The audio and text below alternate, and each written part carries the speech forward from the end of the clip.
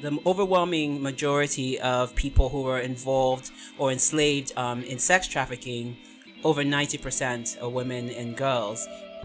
Hi, I'm Jay Ruderman, and welcome to All About Change, a podcast showcasing individuals who leverage the hardships that have been thrown at them to better other people's lives. This is all wrong. I say put mental health first, because if you don't... This generation of Americans has already had enough. I stand before you not as an expert, but as a concerned citizen. And today on our show, Evon Benson-Idahosa. I was always questioning and pushing and talking back, and I put that in air quotes because I was really just trying to be the voice that I believe God had called me to be from a very, very young age. Evon is a Nigerian native, a leading expert and thought leader on the subject of modern-day slavery. But before she was an activist, she had a previous life, achieving tremendous success as a lawyer in New York City. But one day she woke up wondering, what have I done with my life? I'm a partner at my firm. I'm supervising lots of associates. Quote unquote, to the external world, I was successful. But what was more important to me at that point? Was it financial success, or was it having a life of significance? She turned to her boss and informed him that she would be leaving her job to become a full-time activist. I'm not sure whether I was more shocked in that moment or whether he was, because we both sort of looked at each other like, are you really doing this? Yeah. Moved by the plight of Nigerian women all over the world, she decided to address gender-based violence and sexual exploitation of women. She founded Pathfinders Justice Initiative, a leading international impact organization dedicated to the prevention of sex slavery and the eradication of its root causes. A lot of people tend to think, slavery was something that happened, in the 15th, 16th century in the transatlantic slave trade. But there are actually more people enslaved in this day and age than at any other point in history. Evon, thank you so much for being my guest on All About Change. I'm looking forward so much to this discussion. The work that you do is incredibly important, affecting so many people around the world. But maybe we could start the discussion by talking about your family. Your father was a very well-known religious leader who had impact well beyond Nigeria. And I'm just wondering about your childhood and what impact your childhood had on you and your direction that you chose to go in life. Well, Jay, it's a pleasure to be able to join you. I'm always honored when people start with my childhood, because I think it has a way of bringing a lot of context, right, to why I do what I do and the woman that I am. But like you said, I grew up, to parents who were ministers and who were pretty much larger than life, right? In my mind, even as a child. But I think one of the most amazing aspects, and one of the things that I took away from that relationship, was just the fact that we got to travel with them. So I was born in England. My parents are from Nigeria, but I also schooled in the US as well. But even in my childhood, we got to travel with my parents to wherever they were going to speak, to preach, to teach. My mom was in school when she was in England. So all of this really informed my worldview. It really informs the way that I move through the world, because I'm able to see things from multiple perspectives. And I think even as a child growing up, one of the things I recognized was that even though I was born to a family that valued education, I was born with a certain extent of privilege. What I knew intuitively as a child was that there was some level of imbalance here. There was some level of injustice, because I would go from, depending on where I would go from country to country and recognize that people were treated differently, not just because of where they were born, but also to whom they were born. And as a child, I recognized that distinction at a very young age and started questioning it quite a bit. It came across, in some ways as quite rebellious, and because I never understood injustice. I always felt this sense of when things were unjust, there needed to be an explanation for it. And I was always questioning and pushing and talking back. And I put that in air quotes because I was really just trying to be the voice that I believe God had called me to be from a very, very young age. You know, I find your philosophy to be very, first of all, it resonates with me, and it's very inspirational and meaningful in that you look at the world as you believe God believes it should be, and not Right. as the way it is right now. And they're able to see things in a more just and equitable and godly way. And I assume that comes from your family life and your education and how you were brought up. So you are a born activist, and you're picking this up from your parents, and they're encouraging you. How do you maybe talk a little bit about how you decided to become a lawyer and be educated in the United Kingdom and then become a very successful attorney in New York? And talk about that part of your life. It's interesting because I'm not sure I would have chosen law on my own, right? And, you know, alluded to this earlier when my parents gave us a choice and an option. You know, I put choice in, again, in air quotes, because it was either law or medicine. And, you know, my brother, and this is from when we were 3-4 years old, my brother, you know, said he wanted to be a doctor, and I had no idea what a lawyer was. But again, I think as a reflection of my naturally, quote unquote, rebellious self, I was like, I'm not doing whatever he's doing. I'll do the other thing. And that was a lawyer. And so from when I was young, my parents would always say, oh, you're always arguing, you're always talking back, you're always questioning. And so, yeah, maybe you should be a lawyer. And so I think in my mind, I thought, oh, okay, this is exactly what I'm supposed to be doing. So I ended up finishing, after I got asked to leave politely from my dorm when I was 15, I then traveled. My parents then had some friends in Atlanta. I was in Nigeria at the time, and I moved over to the US. I finished my high school, did my undergraduate degree, and then went to law school in England.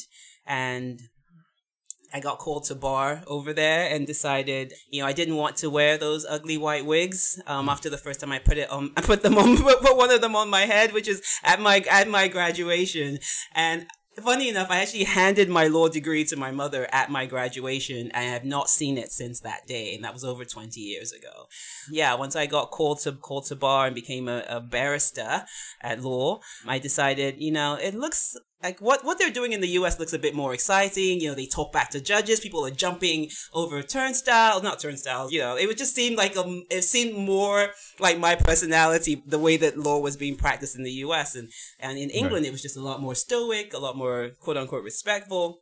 And so I decided, you know what, I'm going to come over to the US. And I literally flipped a coin, because New York and California were the only two states that would allow me to use my law degree almost immediately without having to go back to take some other courses. And I flipped a coin. It landed on New York. And I packed up my bags and I moved to New York. You had a great career in New York. You had the corner office. You had a nice car. You were in charge of many subordinates. Were you happy as a lawyer in New York? I was happy. I would say that I say happy, but was I joyous? No. Was I fulfilled? No. Was I good at what I was doing? Absolutely. I was successful in the general sense of how most people define success, you know, which is financially. I was happy in the sense that every day I woke up with a sense of a connection to the work that I was doing because I was good at it. But there was an underlying sense of incongruity between what my life had been calling me to do and what I was currently doing. And it got to a point, though, where I refer to it as God giving me the gift of discomfort, where you're so unaligned with your current life and current reality that it gets uncomfortable for you to be yourself in that space. And so every day it just became this growing sense of, this is not what you're supposed to be doing. This is not my life. I was in search of ensuring that alignment within the work that I was doing and the life that I was living was actualized. So there's a turning point. You're spending a weekend, you pick up a book by, I believe it's Parker Palmer, excuse me, and you read the book, and it changes your life. And I think we're going through a time now where many people are looking for that meaning in their life, and not to just go through sort of a rote, I'm in a good career, I'm doing financially well, but I'm looking for that significance. Can you talk a little bit about what happened that weekend and how it completely changed your outlook on life? Absolutely. And so I think, at that point, I was already in a space where there was this almost agonizing weight in my mind every day when I would go into work. And, someone recommended this book to me called Let Your Life Speak. And I picked it up on a Friday because it was this really small book, maybe 70, 80 pages. And I just thought, I'll just read it over the weekend, and we'll see we'll see how it turns out. And I started going through it, and I came across a line in a poem that said, "Ask me whether what I've done is my life. Ask me whether what I've done is my life." And I remember pausing on that line and thinking, okay, so I've been doing this now, practicing law for 13 years. I'm a partner at my firm. I'm supervising lots of associates. Quote unquote, to the external world, I was successful. But what was more important to me at that point? Was it financial success, or was it having a life of significance? And so that question just kept resonating in my spirit for the entire weekend. It was just like, I was seeing it everywhere. Ask me whether what I've done is my life. And I came to the conclusion that weekend that what I was currently doing was not what God had placed me on the earth to do. I was not exhausting the humanity that God had placed within me. I was not, quote unquote, dying empty, as Miles Monroe once said. And so I wanted to, again, create that alignment between who I am and what I was currently doing. And so I ultimately answered that question in the negative and drafted a resignation letter on a Sunday evening. On Monday, I walked into my senior partner's office and I told him, look, I'm going to go do what my life has been calling me to do. And I'm not sure whether I was more shocked in that moment or whether he was, because we both sort of looked at each other like, are you really doing this? Yeah.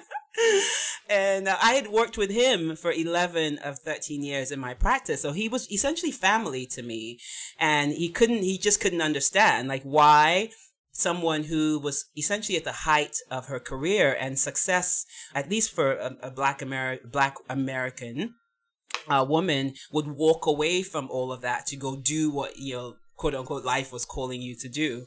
And he was essentially, so gracious in the moment, but he thought I was losing my mind. And he said, why don't you take off 6 months, just go clear your brain, get it out of your system, and when you come back, your real job will be waiting for you. And I said, no, Michael, this is truly what God has called me to do. At that point, how do you know what you're supposed to do, and where does that take you from there? Jay, I had no idea. And after I walked away from my senior partner's office, I remember thinking, what the heck did you just do? Like, what did you literally just make a decision to walk away from all of this? I was looking around my office, and everything just came flashing in my mind. I was thinking about my 9-year-old daughter. Like, how is she going to live? Like, what is this activism life? Do you even know what the definitions are of some of the things that you're stepping into? Honestly, the fear for the first time literally just was laced through every cell in my being. But I had, the one thing that I think God gave me in that moment was just a sense of, you will not lack. Like, I literally heard those words in my spirit. There's nothing that you do, right, to bring forth the love of God into the world that will ultimately put you in a position where you will have to strive or suffer or be depleted in any way. I heard those words in my spirit, you will not lack. And that, for me was enough in that moment to absolve some of the fear that I had. But it didn't necessarily give me direction, right? I wasn't, I remember coming home and thinking, okay, so what's next, right? What's next? What do I do? How do I start? And that was just a question I was asking God every day. Okay, here we are. Here we are. I still got 3 months, right? I had to give them 3 months notice because I was a partner. In those 3 months, I just literally just sat at the feet of God and said, what is it that you want me to do? And each day, things just started getting downloaded, in my mind. I remember I had a vision, where I saw a scroll, and it was, the scroll that Jesus Christ was reading when he was in the temple. And there was a line where he's talking, it's essentially his manifesto, and he's talking about what God has called him to do on the earth, to open the eyes of the blind, to bind up the brokenhearted. And this is a scripture in the book of Luke. And for whatever reason, the line bind up the brokenhearted just popped out of the scroll, and then it disappeared. And I thought, okay, all right, so you've called me to bind up the brokenhearted. And? Okay, what else? Can you give me just a little bit more? But I still didn't have a lot of clear direction. And I think the next thing that God told me reminded me of was my nickname, Pathfinder. And I was thinking, okay, what does that have to do with anything? And I think what I recognized in that moment was, like I said earlier, it was prophetic, but it was also what God was essentially calling me to do, was to help women and girls find their path out of injustice, find their path out of difficult, tight situations, and to create access, right, through a path for them to sustainable economic empowerment, to be able to change their narrative, to be able to tell their stories in their own voices, and to create opportunities, essentially. Evon, eventually you relocate and you go back to your home in Benin City in Nigeria. When do you decide that your focus is going to be about sexual trafficking and human slavery? So, on the flight over to Nigeria, this was Christmas because I resigned in October, and I mentioned having to give my partners 3 months notice. So in December, I get on the flight, and my prayer on the flight is, God, open my eyes to whatever it is that you want me to do. I will be a willing vessel if you just make it clear. Because at this point, I still wasn't sure. I just knew it was, women. I knew it was Nigeria, and I knew that the name was going to be Pathfinder. But that's essentially all I had. And so as I get off the plane, it's as if, God, there's some days that God hears your prayer, literally, and responds right away. And then there are other times when you're waiting and, he speaks through people eventually, through circumstances. But this was almost like him and God and I were having a conversation on the plane, and he was like, okay, here you go. The streets of Benin in southern Nigeria are not a kind place for a young woman. And I get off the plane, and I run into a woman who was doing anti-sex trafficking work in Edo State in Nigeria, and she just starts telling me about the work. Maybe I get there, I will marry, and have children, and live normal life. And so I'm thinking, okay, that's a bit bizarre. Maybe this is it, maybe it's not. But as I get to Benin City, it becomes evident because everybody that God is sending to have a conversation with me is talking about this. So even though many women know the risks, preventing them leaving is hard. I'm running into people who are dealing with this in their current life, people who are essentially vulnerable to becoming trafficked. And because Edo State, where Benin City is unfortunately, infamously known as the hub of sex trafficking in all of Africa, it was so dominant in the conversations I was having. And I think God was trying to make it very clear to me that this is the area that you need to focus on. And so I started just learning, as much as I could about it. Initially, I was a little bit resistant because it is such heavy, dark work. And I'm the sort of person that I carry emotions and feelings with me. I can't leave stuff at the office at 5 o'clock. I carry that sort of stuff with me, and I did not want the weight of what I knew this call would be. And so I went back to God and I said, I remember that prayer that I prayed on the plane.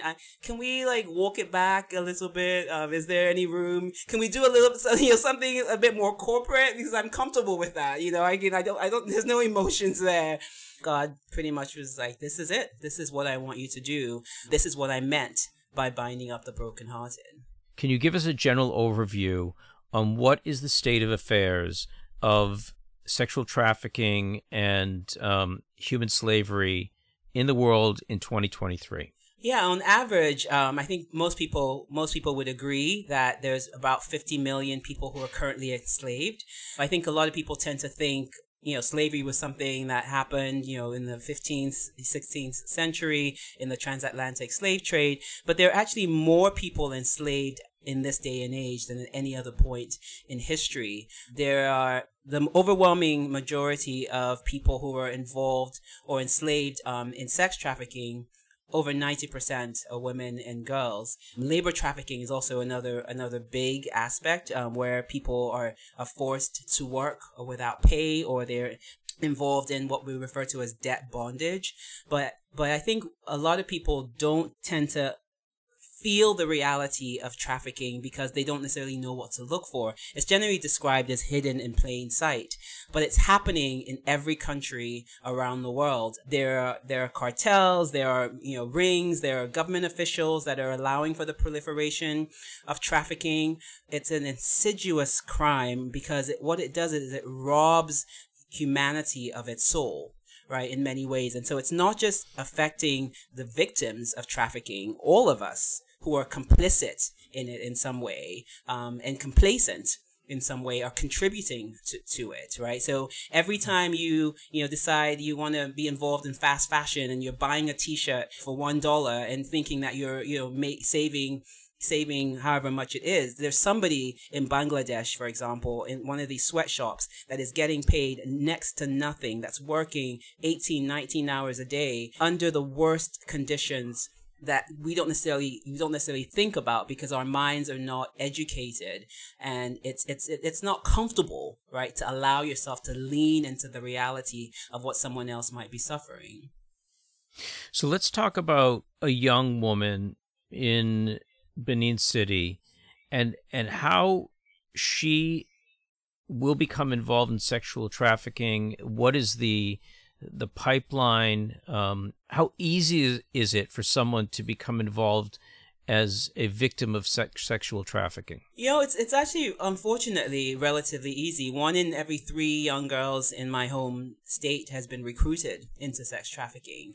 And a lot of it is because it's a combination of abject poverty, with this mindset that forced prostitution is a viable alternative to poverty. The reality is that most people are just looking for an opportunity, right, to be able to live a life that's dignified. There's failure of government structures, or the absence of government structures, social systems, right, that would give people some sort of room to be able to overcome catastrophes in their lives, right? So if a parent has a health challenge, there's systemic failures within my own home country that will result in maybe that parent not even surviving that illness, right? And that then puts a young woman in a position where she becomes more vulnerable to traffickers, because then she, as a 13, 14, 15-year-old, has to step up to find a way to be able to support her mother, who's caring for, multiple children or whatever the case might be. And so it's unfortunate, right, that we've created a world where we allow for some of these things to happen. And when I say we, I'm saying it's because it's all of our collective contributions to it. But a young woman, generally most of the girls that we work with are recruited from around 15, 16, 17. Many of the young women are then trafficked overland from Nigeria through Niger across the Sahara Desert, into Libya, where they're traffickers, who are primarily women who were themselves trafficked and are referred to as madames, are in Europe somewhere, endeavoring for them to cross the Mediterranean Sea on these unworthy sea vessels to try to get into Europe, where they then serve the underbelly of the European sex industry. So it's relatively easy, and the path is almost one that is accepted in my home state, because a lot of people don't necessarily understand the reality of what their children endure as a result of sex trafficking. So I'm wondering if you could tell us the story, which is a very, very sad story of Faith. Yeah, I mean, Faith, wow, I actually just looked at her story again yesterday because I remember this was in September of 2016 when she passed away, and I remember a phone call. The last words I heard her speak to me were, she just screamed out, "Auntie, I'm dying, I'm dying, I'm dying." And I remember thinking, this did not have to be. This did not have to be. But Faith was a young woman who was trafficked from my hometown to Libya initially. And then she was trafficked to Moscow for sex. And all because she had a young daughter who I believe had malaria, and she didn't have enough money to be able to buy the medication to be able to help her daughter. And someone came up to her and offered her the ability to be able to support her family financially. And she was deceived into being trafficked. She ended up in Moscow where she started developing reoccurring kidney infections and was literally discarded on the streets when she was no longer profitable for her traffickers. A Good Samaritan found her, helped her get to the Nigerian embassy. The Nigerian embassy contacted one of our partners and us, and we worked with International Organization for Migration, which is a UN agency, to get her back home to Nigeria. She was assisted on the flight with a medical team because they were so scared that she would actually die on the plane. And when she got back to Lagos, she was flown into Lagos. We're in Benin, which is about a half-hour flight from Lagos. When she got back to Lagos, the doctor wasn't sure that she was going to survive the night. I'm not sure about the timing of this, but I remember, we had just started my NGO in 2014. I had never had an experience of death in this work until I worked, until Faith came into my life. And when she got to Benin, we were able to stabilize her. And then I started thinking, oh, I'm sure there's a system here that supports people in this condition.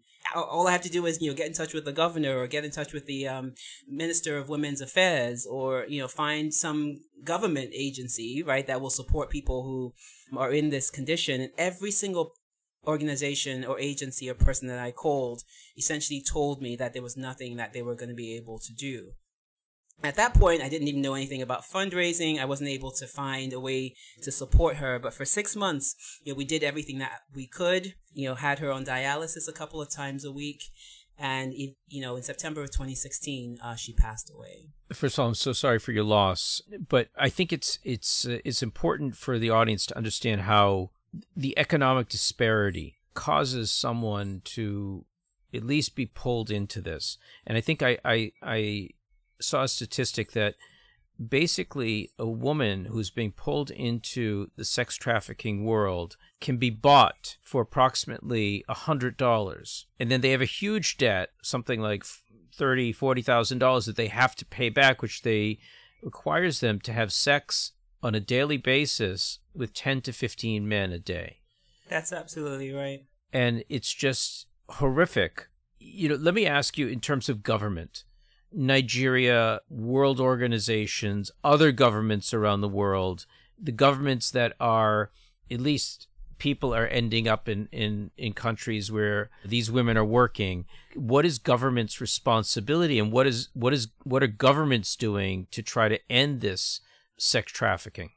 It kind of depends on the country. I think there's a lot of intellectual dishonesty with the level of complicity and complacency that a lot of these, particularly European governments have. A lot of our women from Nigeria are not trafficked into the U.S. And so the route has always been to try to get them into Europe. And I think one of the things that I always find, when I'm asked to speak or when I'm, asked to consult on solutions, right, is the fact that people are always so other directed. They're always so focused on, well, what are you doing in your country? What are your people doing? What is the Nigerian government doing to address this issue? But I think it's so important that we each hold up the mirror to ourselves. And that's, part of my job as well, is to say, well, let's start here. I'm here at the moment. So let's have a conversation about what you're doing. Right. And so there's some level of a lack of disconnect between the reality that every single action, there's an equal and opposite reaction, right? There's every time someone creates a foreign policy that allows for X to happen in this country, it creates vulnerability in elsewhere, right? It increases vulnerability elsewhere. And so there is a responsibility, right? Because we are all interconnected.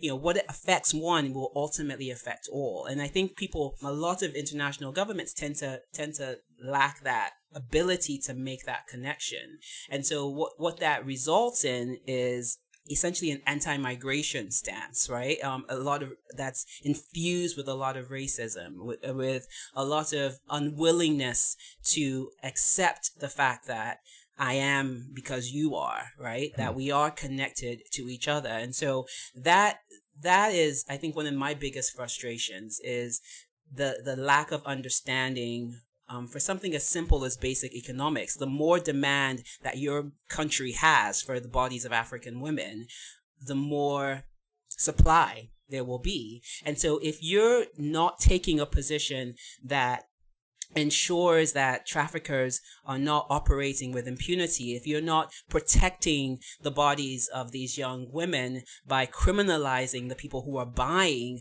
known victims of human trafficking, then you are complicit. You are complacent in the posture that you're taking, and you are contributing to the dysfunction and the fraying of our shared humanity. And that is a responsibility, because innocent blood does have a voice, and it will cry out for justice. And at some point there will be a reckoning, right? And in whatever that form that will look like, I'm not the one, I have no idea what that will be, but one thing I know for sure, and even as I talk to you now, I hear Faith's voice echoing in my mind, and there will be a reckoning someday, somehow, somewhere. And so my role is to allow people the opportunity to see themselves in me, right? To see themselves in each of these stories that I tell, that I carry with me. And then it becomes their responsibility to do something about it.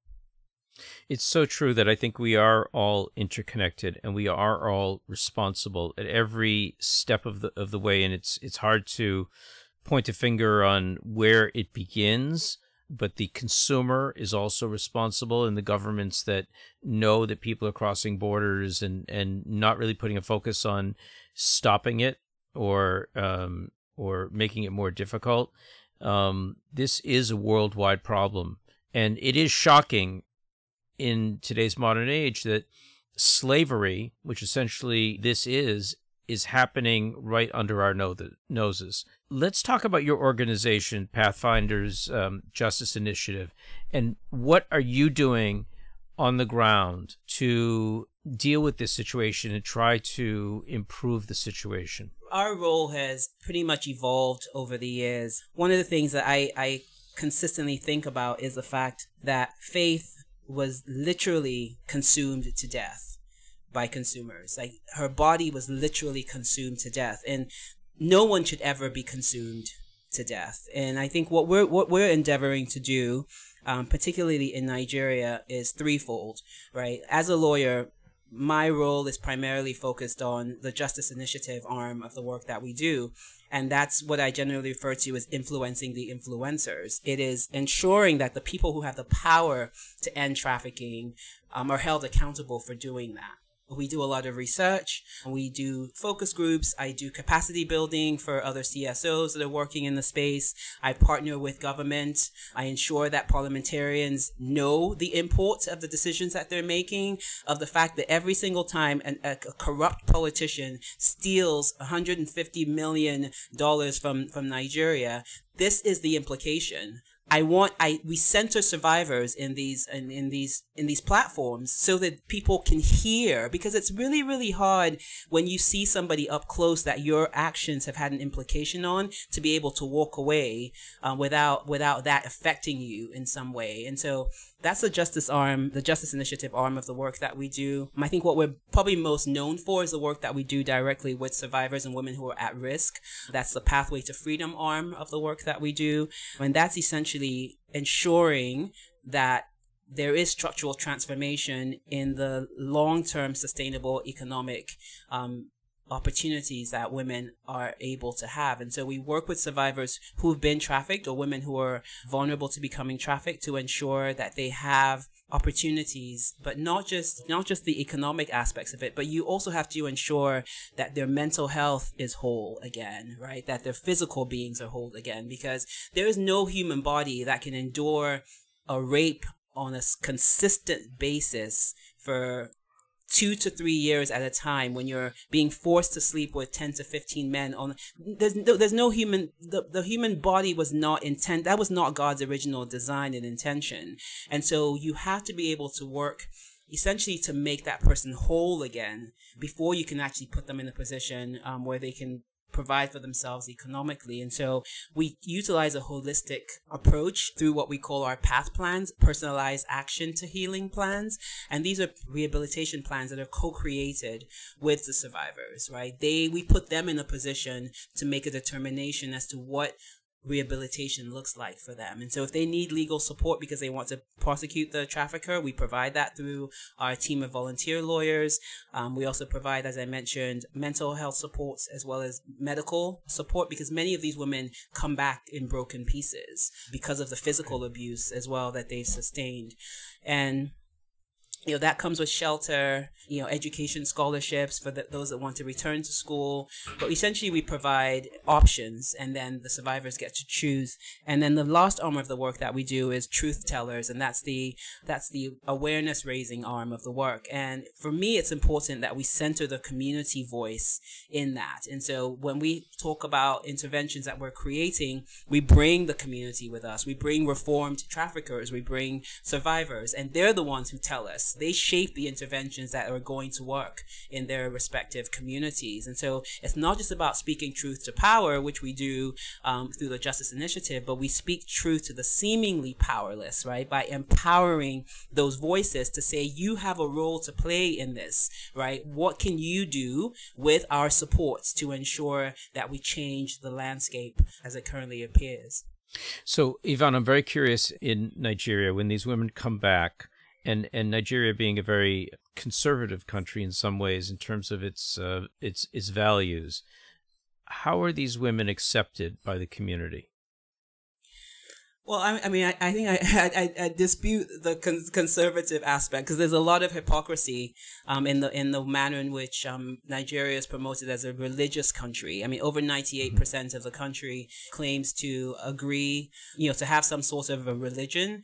But when it comes to the manner in which that is actually implemented, there's a lot of incongruity there. And so I don't know if we're conservative in that sense, because the same person who, ascribes to Islam, for example, also believes in child marriage. The same person who's a Christian is also robbing the church as a pastor of the tithes and the offerings that are being donated. I guess my thought about that is that a lot of what happens when the women come back is that there's a lot of shame, right? They're shrouded in a lot of shame and a lot of rejection, sometimes from family members, because the objective when these women voluntarily, and I put that in quotes, left the country, was that this person would be the redeemer, right? They're coming back to lift their family out of abject poverty. And so you see situations where there's a lot of disappointment, right? And a lack of understanding until we actually sit down with the family members and help the woman unpack the reality of what she's just experienced. There's a sense of, this was not what I expected it to be.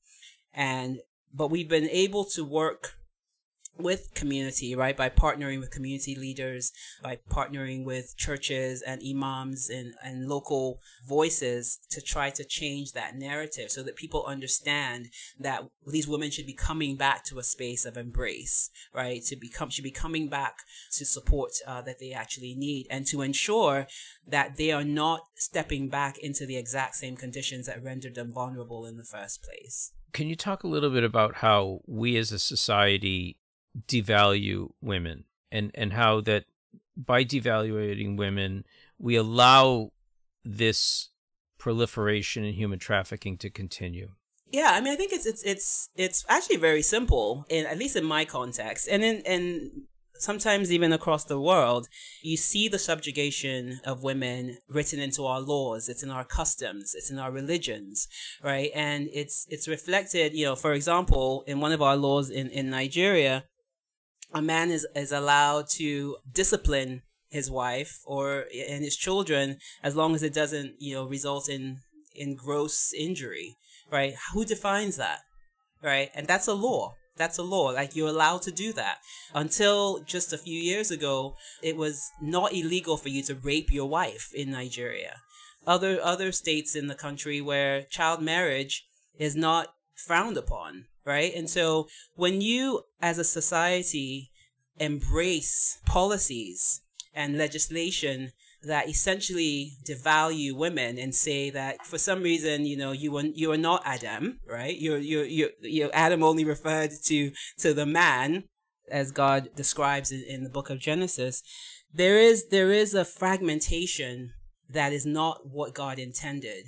The Bible, and sorry, I don't mean to get all religious, but the Bible does refer, or the Torah, refers in the first 5 books to this idea that God created man and woman, and there was no distinction, right? And breathed the same breath into them, gave them the same blessing, gave them the same authority and dominion. But for whatever reason, we have lost track of that, right? And there's this idea that women are second class, that we don't necessarily have the same rights and ability and should not have access to these platforms. And the interesting thing, at least for me, and people find it funny that when I say I'm not a feminist, I do believe in equality, but I believe more strongly in equity, because I think we all have different strengths, and there's balance that's created when each person brings their strength to a space, right? And so, but the reality is that the rest of the world, the overwhelming majority of the world, still finds ways to create imbalance, primarily just because of a woman's sex and gender. Well, I want to thank you so much for everything that you're doing, and for the important work, and for the fact that you are pursuing your calling. To the audience who's listening and who want to get involved and want to do something to try to help your cause, what can they do? If you do feel, right, that some of what I've been talking about resonates with you, then there are lots of opportunities to be able to support us, right? And it's not necessarily just financial. Certainly, we need that financial support, but I want people to be connected in a way that brings life to themselves as well. And what I mean by that is volunteering, right? Your time, your service, right? And so you may think, wow, this is an NGO that's all the way in another country. How can I, as someone who's in the US, potentially help? We have volunteers from all over the world, the people who are great at graphic design, people who are great providing financial support, right? They're accountants. I still count on my fingers. So I'm definitely not able to, I'm not the one who's going to do the financial report, but I need help and support with that. There are people who can help us do research. You may have a skill set that can help us with social media. There's everybody contributing something will result in something being contributed to everybody. And so if you can take a moment to step back, right, with gratitude for what you currently have and all that you've been blessed with and the privilege that you have. My thought is always that with great privilege comes great responsibility. And once you've heard about the reality of what's happening in the world, something within you should shift. And if it's to support the work that we're doing, then absolutely, please do that. But if for whatever reason you can't do that, then do the simple things by stepping into love, right? Being generous with your time, right? Choosing kindness over being right. Just doing the right thing because it's the right thing to do. Such an important message, and thank you for ending with that message. If someone wants to reach out to your organization, what's the best way for them to do so? Certainly, please look us up on the website, which is Pathfinders with a S, J-I, for Justice Initiative, pathfindersji.org. You can certainly reach out to me on Instagram. I'm at Rebidahosa, Rebidahosa, or you can shoot us an email at info@pathfindersji.org. Well, Evon, thank you so much for joining us on All About Change. You're doing the work of God, and I am inspired by what you've done, and I wish you to go from strength to strength. Thank you. Thank you for the opportunity to share my story. All About Change is a production of the Ruderman Family Foundation. This show is produced by Yochai Meital and Mijan Zulu. As always, be sure to come back in 2 weeks for another inspiring story. I'll be talking to Noah Tishby, Israeli actor, writer, and producer, who's become a powerful voice for Israel and against anti-Semitism. In the meantime, you can go check out all of our previous content live on our feed and linked on our website, allaboutchangepodcast.com. Lastly, if you enjoy our show, please help us spread the word. Tell a friend or family member, or consider writing a review on your favorite podcasting app. I'm Jay Ruderman, and I'll catch you next time on All About Change. Au revoir, but not good.